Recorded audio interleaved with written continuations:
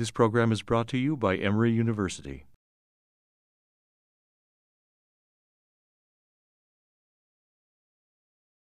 Good morning, everyone.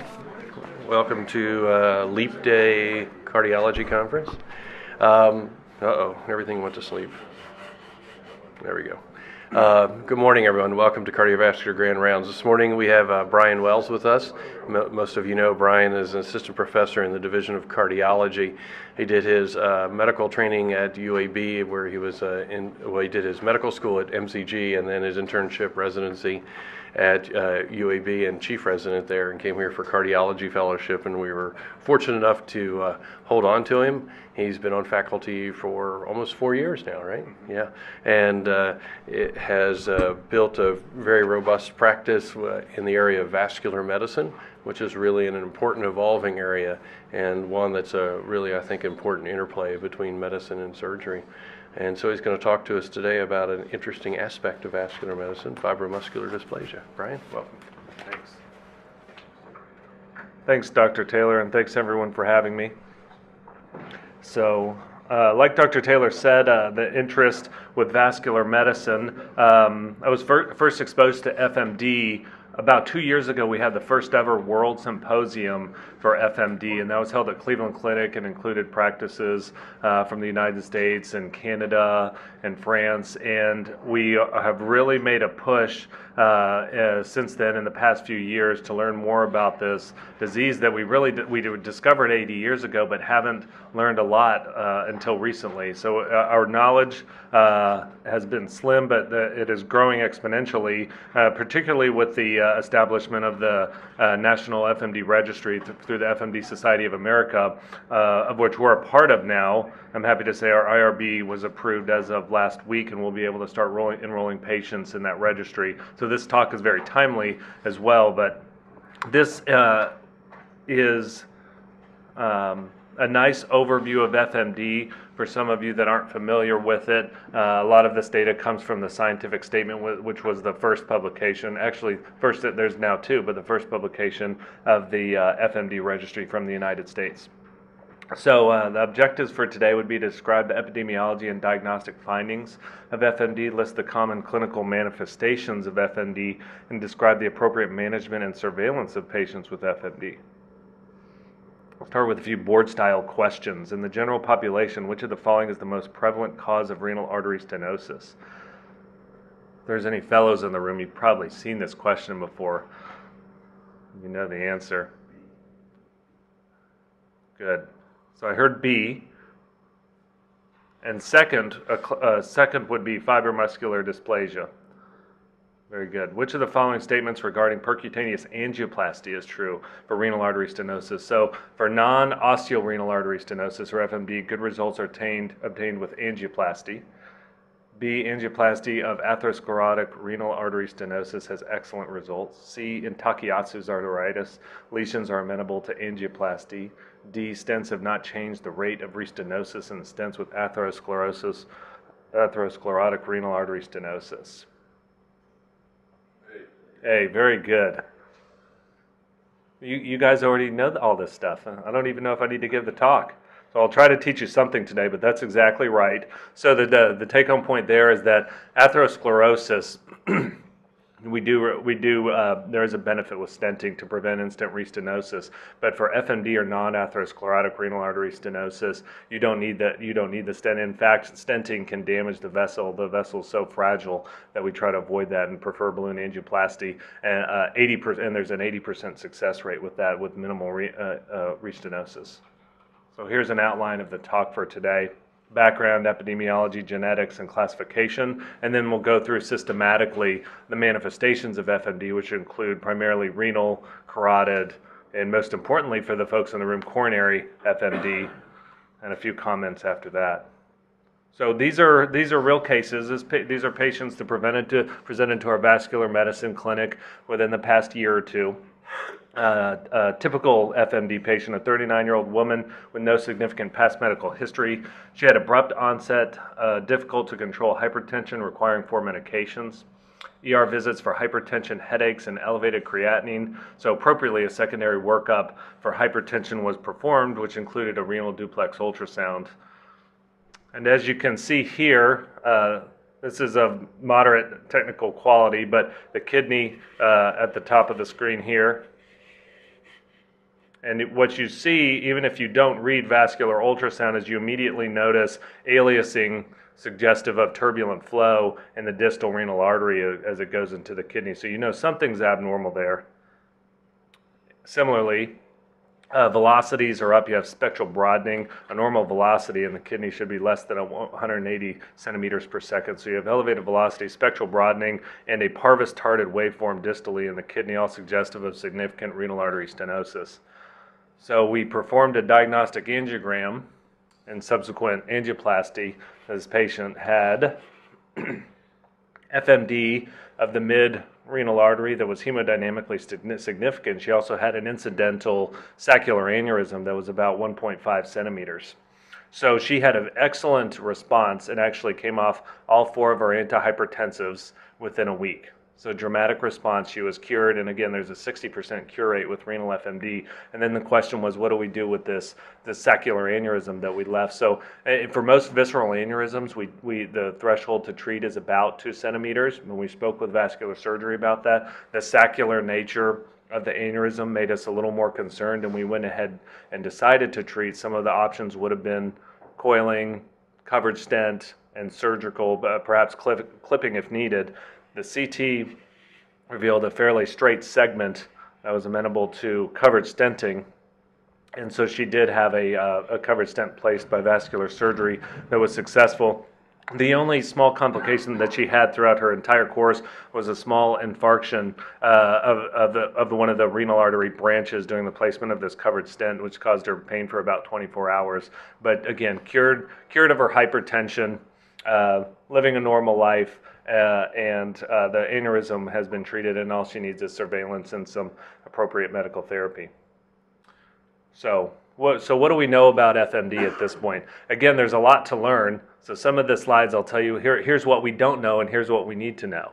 Okay, so we know that it's non-atherosclerotic and non-inflammatory.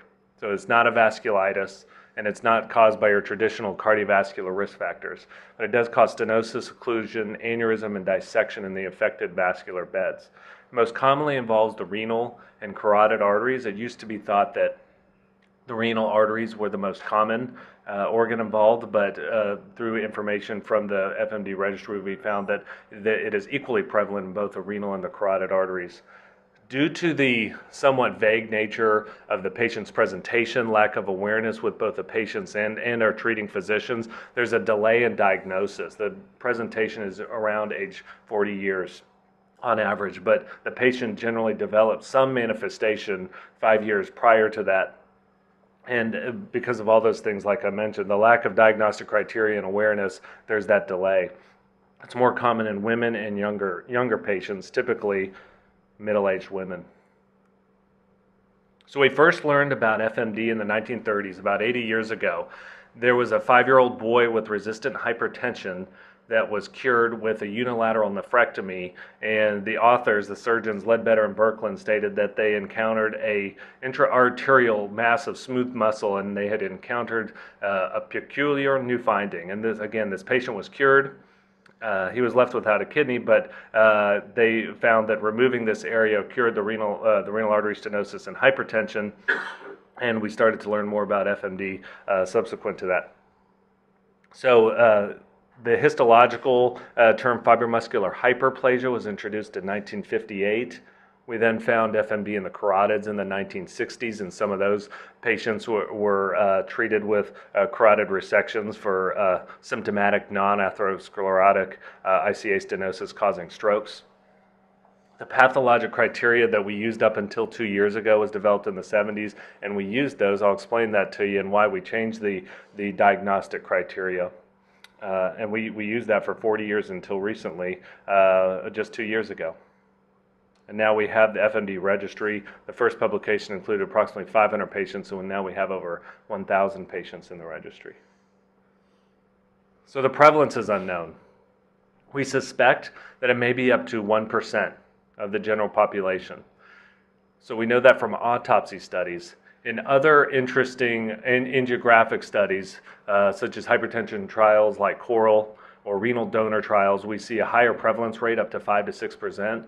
Now, there's obviously some confounder there because those patients either have resistant hypertension and are being enrolled in a trial, or they have a family member as a renal donor that has some form of kidney disease. So there's some confounder there, but we suspect that the prevalence may be up to 1%. We've seen similar, slightly less prevalence in the carotids. It may also be that the angiographic criteria that we're using is slightly more sensitive than our histologic criteria. The cause is unknown. It affects women more than men by a ratio of 9 to 1, so 90% women. We don't know the cause.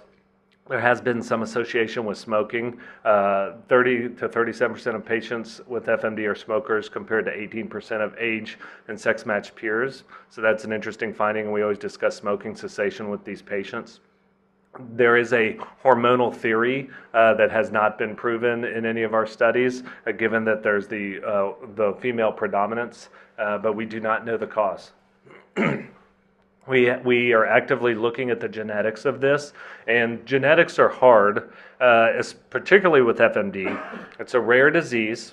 We're not even sure what the phenotypes are. There's different vascular beds involved. Our diagnostic criteria is changing, and there's probably some form of variable penetrance there. We suspect that this is like a bicuspid aortopathy type of presentation, where even if you have the gene, your phenotype could be completely different than the next person's. But we've looked at all the typical causes of connective tissue disease with our genes, and we haven't identified one particular gene. Two interesting findings during the past few years have been upregulation of TGF-beta 1 and 2 in a cohort of 47 patients with FMD.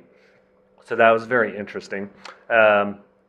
We found an actin regulator gene in 409 patients compared with their age and sex-matched peers. So we're making progress on that, and it appears to be some type of connective tissue disease, and the other types of similar family umbrella of connective tissue disease, like Loeys-Dietz, Ehlers-Danlos type 4, and Marfan's are all overlapping and are considered when we do the genetic analysis.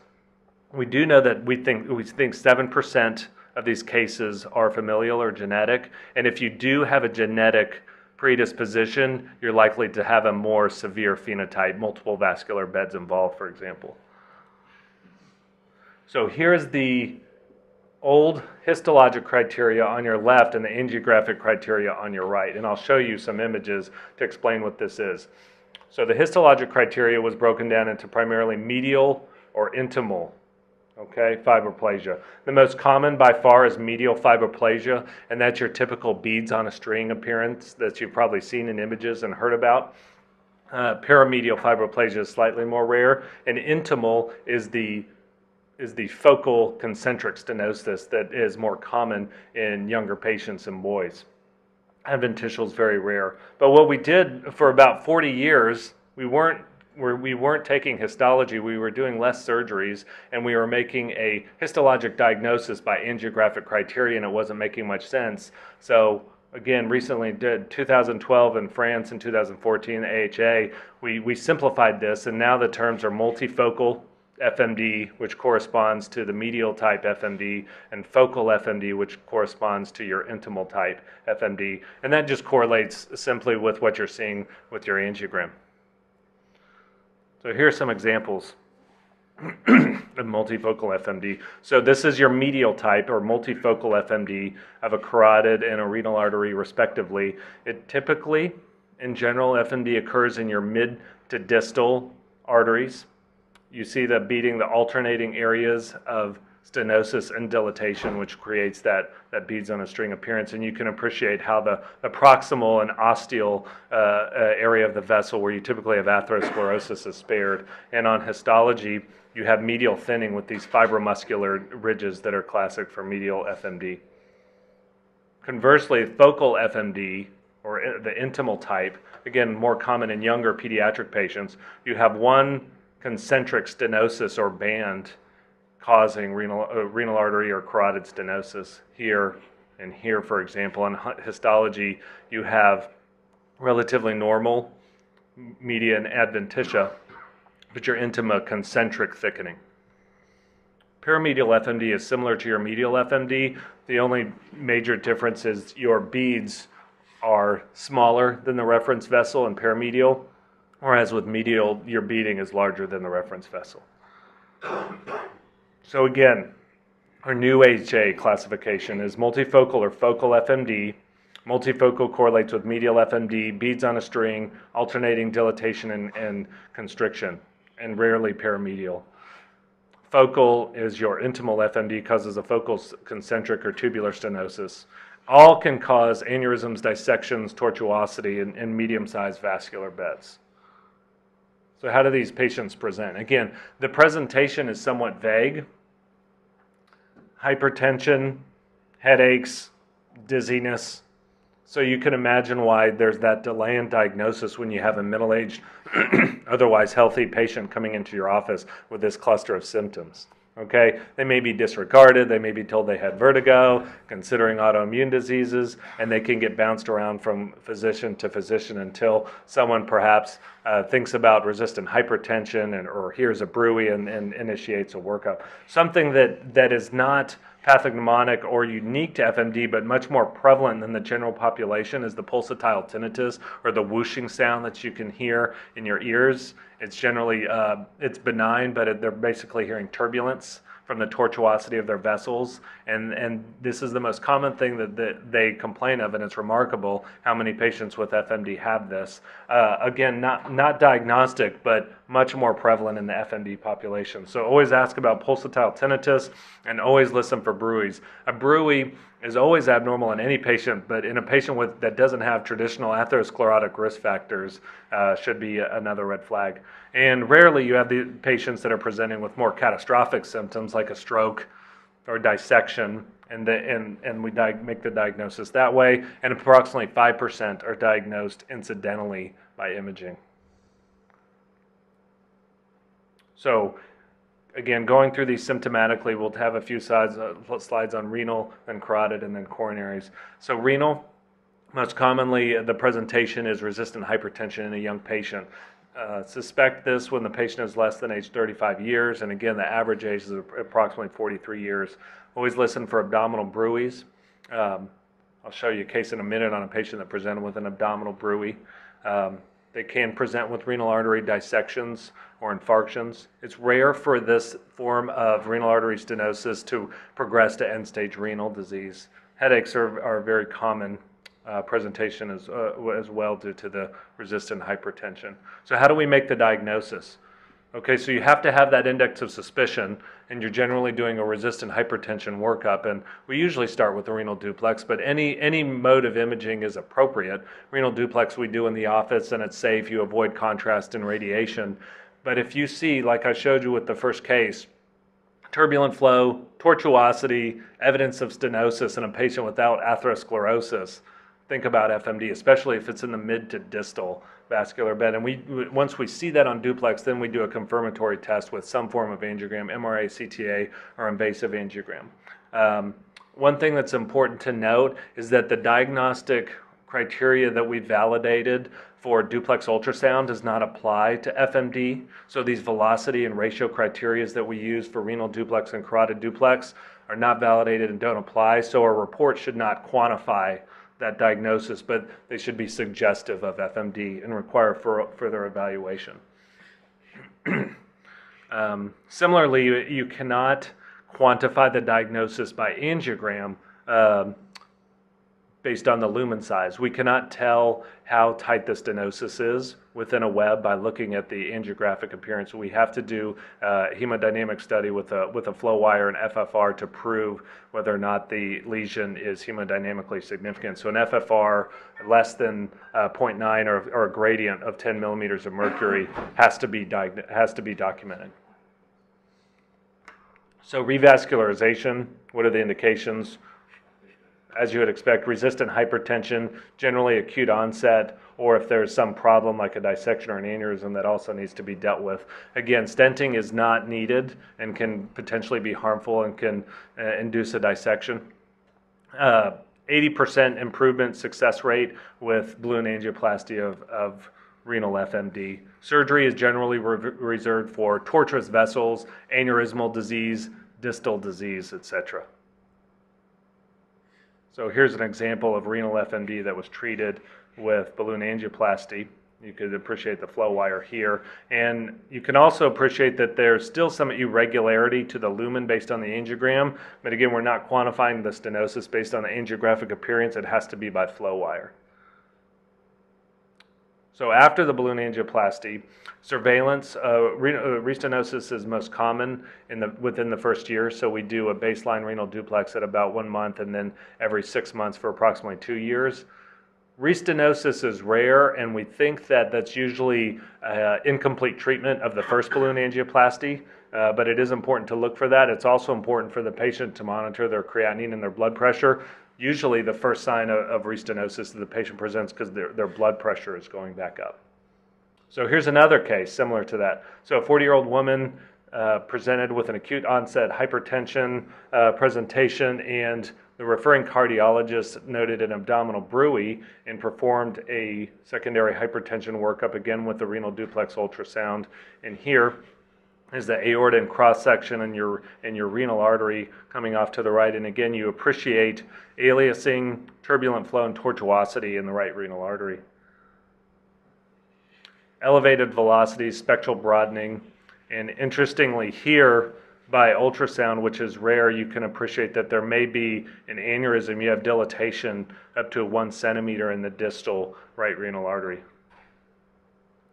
So an angiogram was performed, and it was remarkable how similar the duplex findings were to the angiographic findings. So you have significant renal FMD. You have 2 aneurysms that are probably up to 1 centimeter proximally, and then more noticeable distally and beating throughout the mid to distal right renal artery. She also had FMD of her left accessory renal artery as well. And her FMD was significant by FFR. She underwent a balloon angioplasty. And here's the angiographic result post-balloon angioplasty. So it does look good, and she had no gradient post-balloon angioplasty. Here's a picture of the balloon inflating and the post-procedure result. And this particular patient was on 3 antihypertensives prior to the procedure, and now she's on 1. She takes losartan daily. So a success. And these patients that I presented to you are typical of the patients that are presenting to our vascular medicine clinic. So moving on to carotid FMD. They may simply be diagnosed with a bruit that you hear or incidentally on imaging, and they may present with headaches. Again, I mentioned the pulsatile tinnitus that can occur in up to 1/3 of these patients. And some present with more concerning symptoms, neurologic findings, TIAs, dissections, and stroke, and a small percentage of those patients as well. Another important point is that all FMD patients are at higher risk for intracranial aneurysms, but if you have carotid FMD, your incidence will be even higher, so you always have to evaluate for intracranial aneurysms as well. Carotid dissection specifically, 15 to 20% of spontaneous carotid dissections are due to FMD, and it's the initial presenting event in 12% of FMD patients. So they'll present with headache, cranial nerve abnormalities, neurologic focal symptoms, Horner syndrome. Most will have some type of prodrome prior to their presentation with the dissection. And oftentimes in vascular clinic, the patient is presenting to us after they've had this spontaneous carotid dissection, and the question is, well, was this FMD?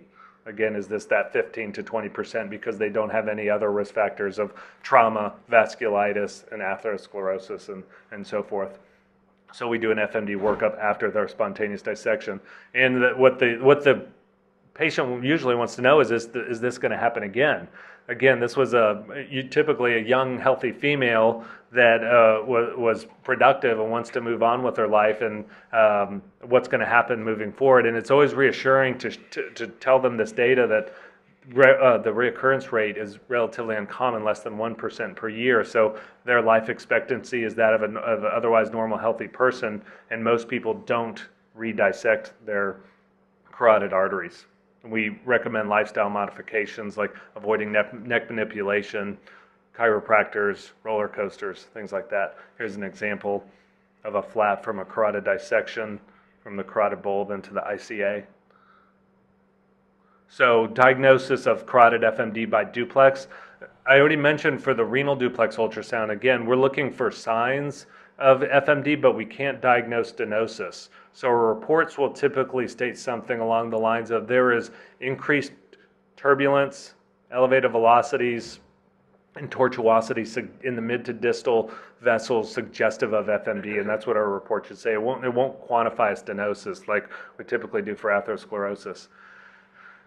The S-curve has been popular in the literature for the past few years because it's much more common in the FMD population than the non-FMD population, particularly if you have a patient that's younger than age 70 and that should not have atherosclerosis or hypertension. If you see the S-curve, you need to think about FMD. And if we do diagnose carotid FMD, we do surveillance similar to what we do with the appropriate use criteria for atherosclerotic carotid stenosis, but it's generally not progressive if you have medial type FMD. Here are some examples of what we're seeing on carotid duplex. You usually don't see this pretty of a picture on B-mode imaging, but here you can actually appreciate some of the beating, but more importantly, the tortuosity in the mid to distal carotid artery with tortuosity by color Doppler. And here, for example, you have elevated velocities, spectral broadening, and turbulent flow. And here's that characteristic S-curve that I mentioned. So if you have a patient without atherosclerosis, without hypertension, younger than age 70, and see the S-curve, have a high index of suspicion for FMD. So other advanced imaging like CTA is very good. We're not sure what the sensitivity and specificity is for CTA and MRA. It's probably fairly comparable to the gold standard of invasive angiogram, but it's nice to make the diagnosis of the beating when your carotid duplex is suspicious for FMD. And again, similar to what I mentioned for the renal duplex and renal imaging, you cannot quantify the stenosis. You have to quantify stenosis with a flow wire. So angiogram, in this particular patient, you see tortuosity with an S-curve in the distal carotid artery with some beating suggestive of FMD. So you can have your string of beads appearance, you could have your tubular or focal FMD. Smooth lesions, outpouching, which is a pseudoaneurysm, which is generally thought to be a localized previous dissection. So who gets revascularized for carotid FMD? We generally reserve that for a patient with symptoms, in fact, recurrent symptoms. So it's a class 3 indication if you see carotid FMD and the patient's asymptomatic. We generally recommend PTA if there's recurrent neurologic symptoms. PTA rather than stenting. IVUS can be used to quantify the stenosis. And distal protection in this case is challenging because, again, the stenosis and the disease is in your distal extracranial carotid artery, so you have less room for your embolic protection device. Pseudoaneurysm, usually the result of a prior dissection with carotid FMD. This can be treated if needed if you have persistent symptoms or an expanding pseudoaneurysm. Could be used with a covered stent. Coil embolization can be used for treatment.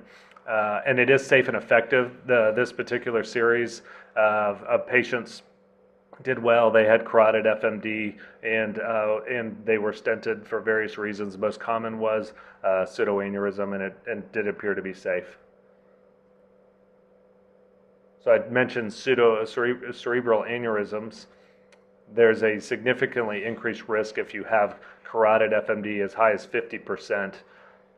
That's probably an overestimate because the patients that we're getting imaging on are generally the patients with carotid FMD and with symptoms. But we know that it's at least 7% in all FMD patients. So those patients need appropriate surveillance and treatment if necessary, usually with coil embolization, and they're followed by neurosurgery. So you may see something along the lines of this. An intracranial aneurysm, in this case, was treated with a clip as well as a coil, that you can appreciate in these views here, here, and here. Okay, this is a bit of a show and tell. There are also entities that are more rare than your typical FMD. Okay, so atypical FMD, this is a carotid artery.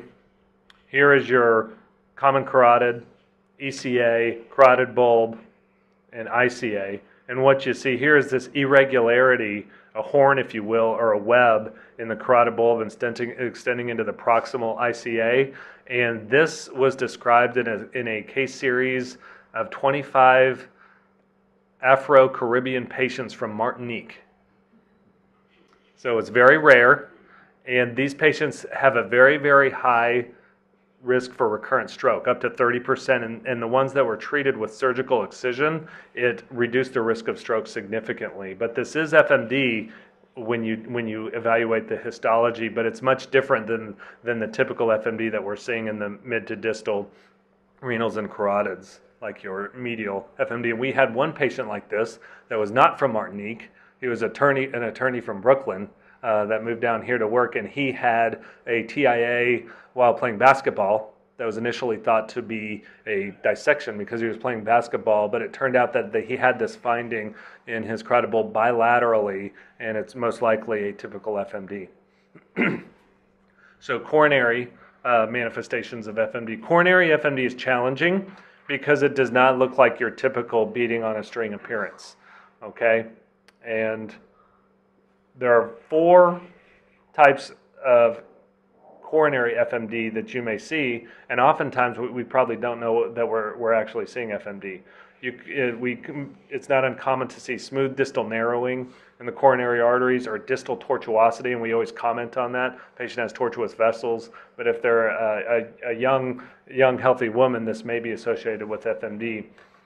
Perhaps more important is a spontaneous coronary dissection, or SCAD, or intramural hematoma. So this is data from Canada, a series of approximately 50 patients that presented with SCAD.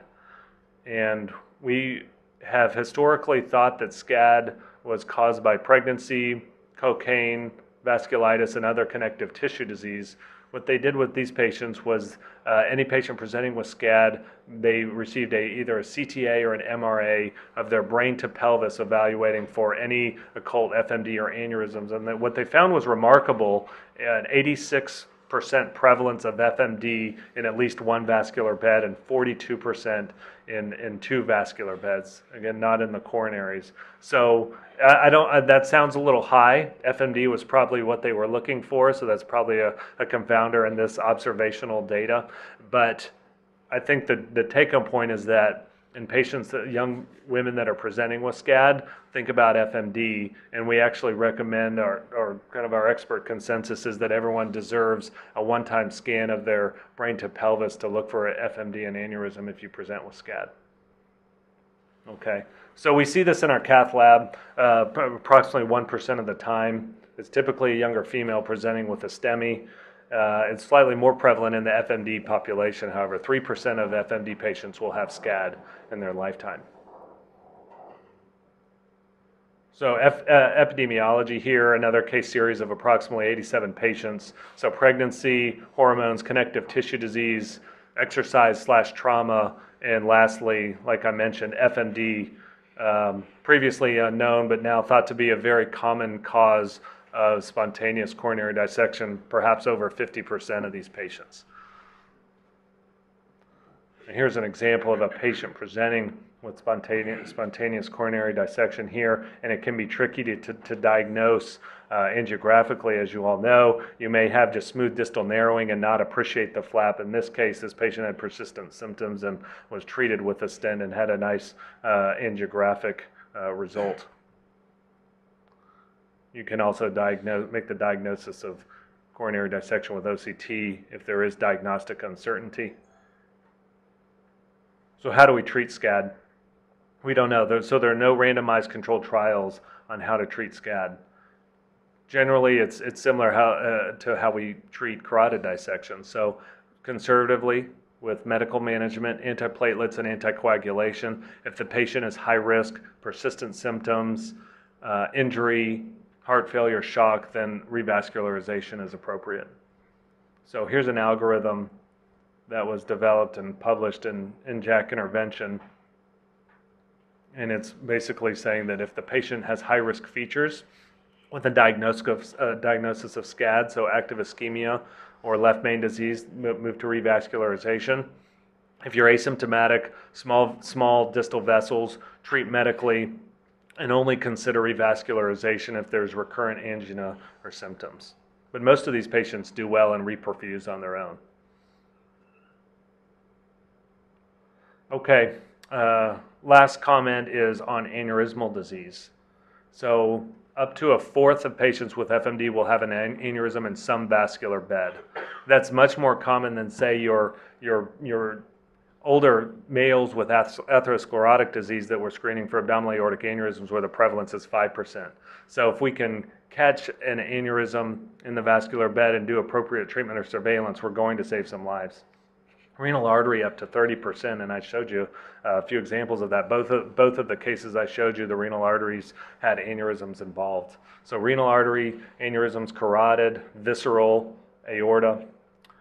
So again, based on these findings, when we have a patient with a new diagnosis of FMD or suspected FMD, we do that one-time surveillance MRA or CTA from brain to pelvis, and that's looking either to diagnose the occult FMD or aneurysmal disease that may need treatment or surveillance. So how do we treat FMD? Again, we don't know. That's why we're here, and that's why we're involved with the registry.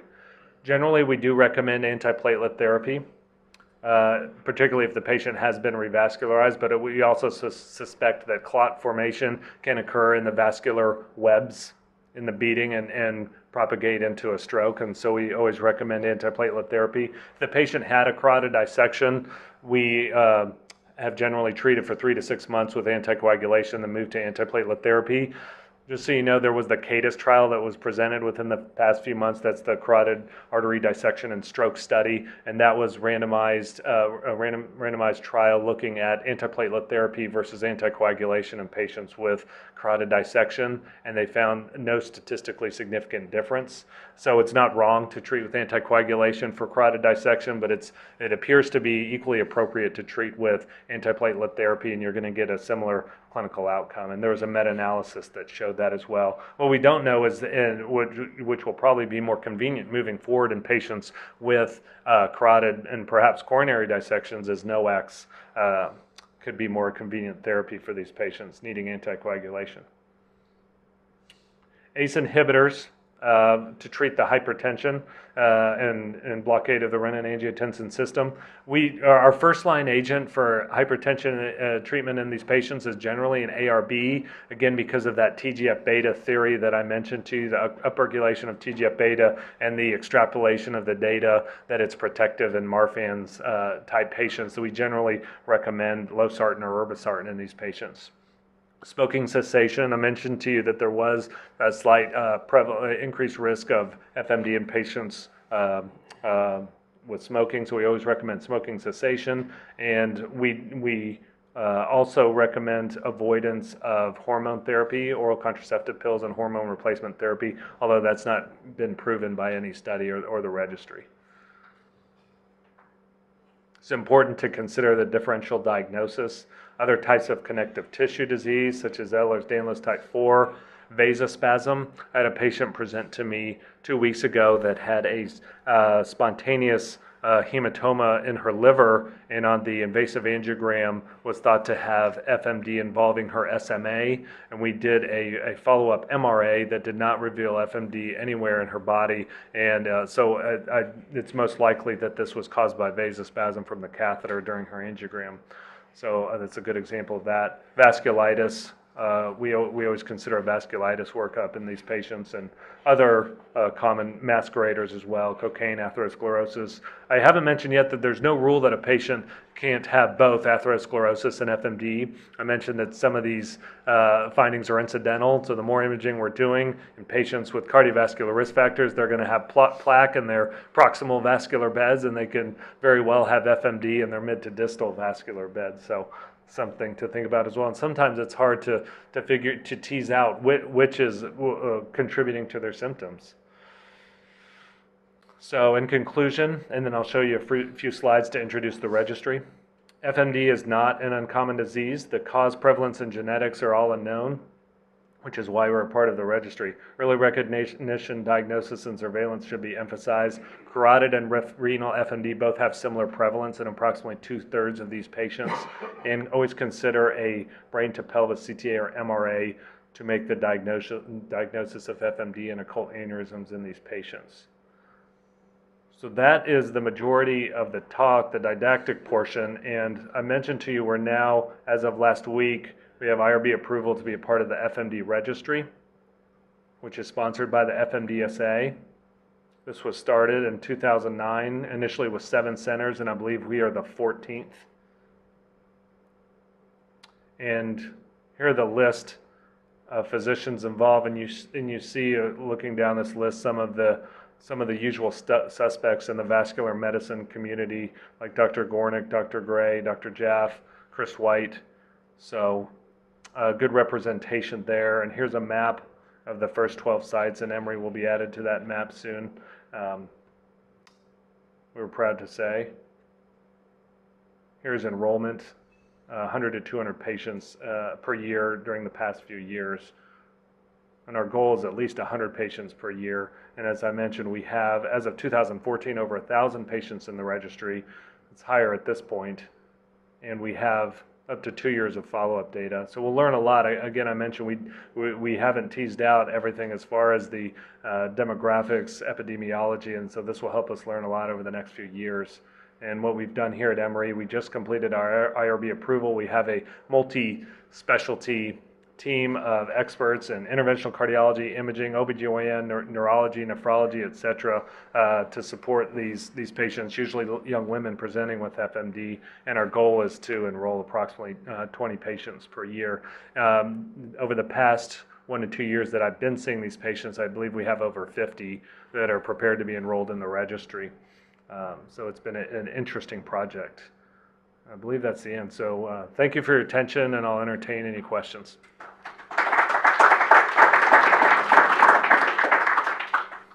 Thanks, Bryan. That's really interesting. I'll start off with one question. The pathology of this is pretty interesting, and really is one of smooth muscle proliferation and matrix degradation. And I guess I wasn't aware of the high level of aneurysm formation with these. So I guess sort of two-part question. One is in terms of the sort of what's known about the pathology, what's known about sort of MMP activation and reorganization of the matrix, and then sort of linking that to TGF-beta. Is anything known about the SMADs as downstream signalings of TGF in this? So the question was that, what do we know about the SMAD, the downstream regulation of SMADs associated with FMD? So we don't know specifically, other than that when you have upregulation of TGF-beta signaling, that you have that downstream regulation of the SMAD proteins, but not specifically what's going on at the cellular level. And I think that's important. And I think, like I mentioned, it's been challenging because we don't have consistent diagnostic criteria. We had histologic criteria for 40 years. We don't know if medial and intimal FMD are the same disease. We have different vascular beds involved, including beating and aneurysms. So it's hard to evaluate genetics at the cellular level when we don't even really know the phenotype. So that's been challenging. So we don't know specifically what's going on with the SMADs, but we know we've seen in those 2 studies upregulation of TGF-beta 1 and 2 and this actin regulator gene that can be associated with also coronary artery disease and carotid dissections for that particular allele. Other questions from the group? Peter? Can we get Peter on the mic?